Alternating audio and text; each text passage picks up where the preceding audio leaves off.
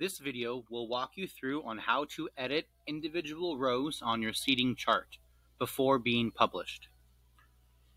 Once you have navigated to the seating chart, click on the row you would like to edit. You will notice that you can see the seat row letter, seat spacing, seat curvature, seat nudge, and row sequence options all become available once you click on your row.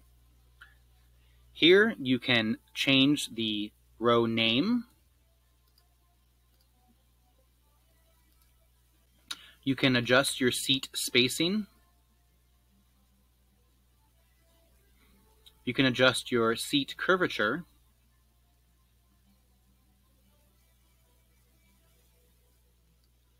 You can nudge your seats, meaning you can move the whole row left or right.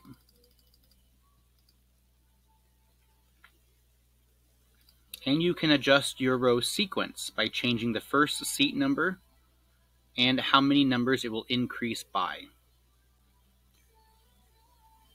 Make sure to click Apply once you are done, and then scroll up to click on Save Seating Chart in the top right corner.